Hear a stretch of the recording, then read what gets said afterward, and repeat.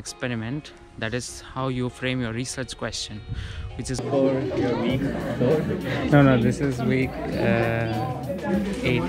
Advantage that I've got more time available. When you're a full-time PhD candidate, you only can have almost 4 years for your PhD, and I have almost 5 to 6 years because it's financed by the government. Welcome back.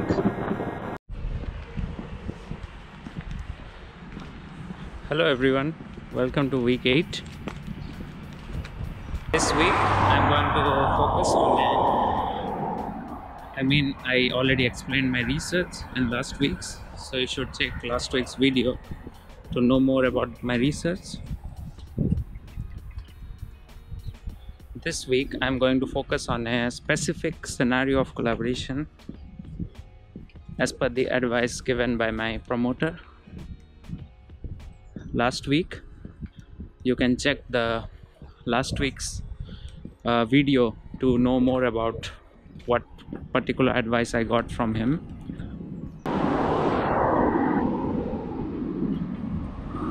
So my main focus will be to design the scenario of collaboration in that particular scenario. So I need to make a scenario design.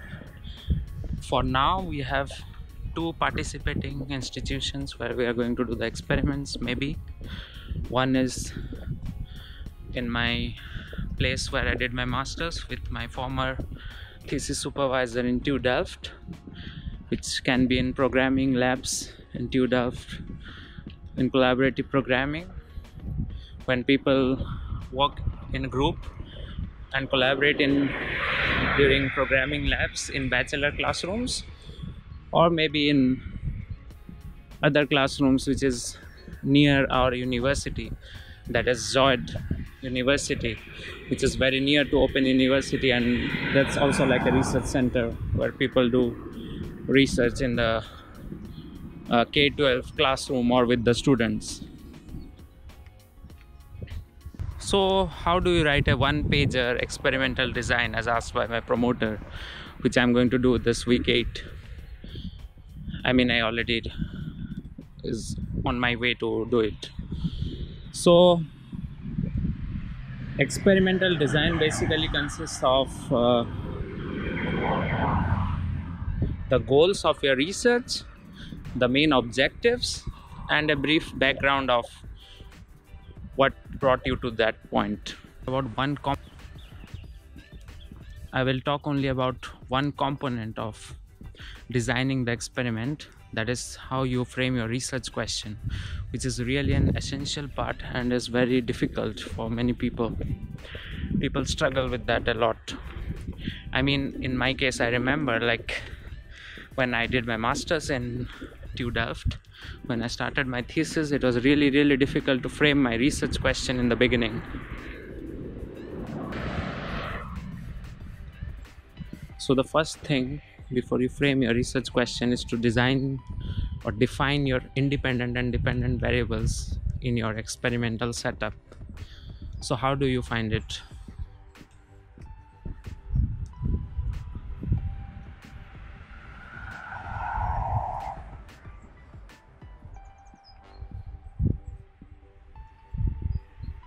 So first thing is to narrow down your scope of research. In my case, I'm focusing on a particular scenario of collaboration. So you focus on a particular subset of your research when you write a one-pager experimental design, and then initially you need to form the research question before you explain that one-pager with all the objectives and the goals, because everything is dependent on that very important piece, that's the research question. So how do you find the independent variable? Is something which is not dependent on anything.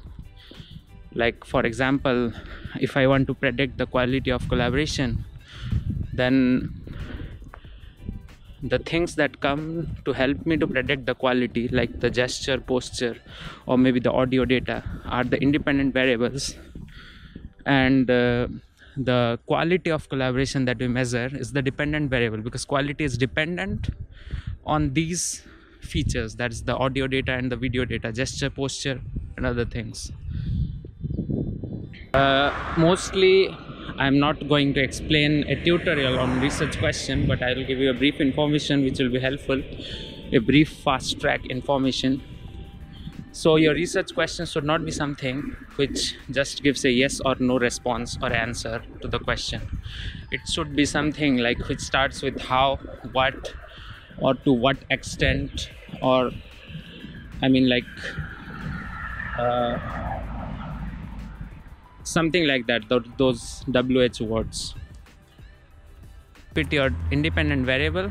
So suppose it's like to what extent dot dot dot dot the independent variable, and then dot dot dot dot the dependent variable. That's the general logical structure, but for more I'll leave some links in the below, so which will help you to take more reference of actually what is a research question.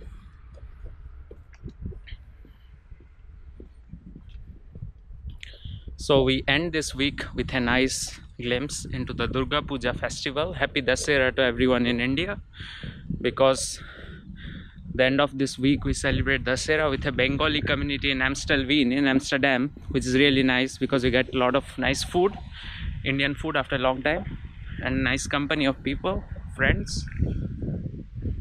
So are you shooting the video for your week 4? No, this is week 8. Yeah, the end of week 8, Friday.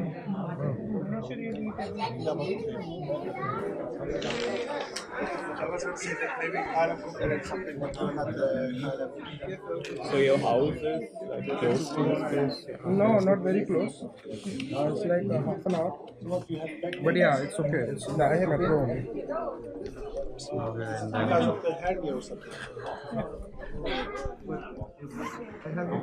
Now we are in the Durga Puja festival organized by the Bengali community in the end of week 8, and luckily I found the location, which was really tough.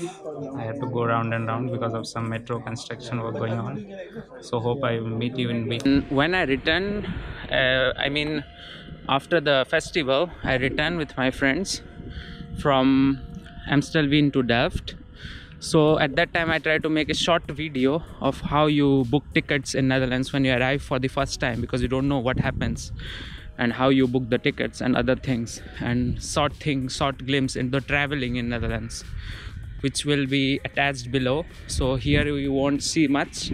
That will be part of a separate video about life in Netherlands. I'll create another playlist which will explain you how to book tickets and travel and other things in Netherlands.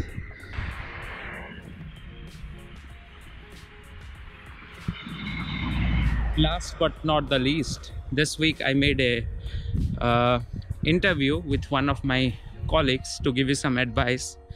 So it basically focuses on the candidates who are interested to do PhD in Netherlands or maybe in Europe, and they want to do it part-time. So they work 2 days a week or 3 days a week. So how does it affect if you do a part-time PhD? What are the pros and cons, and what kind of advice does he want to give to them?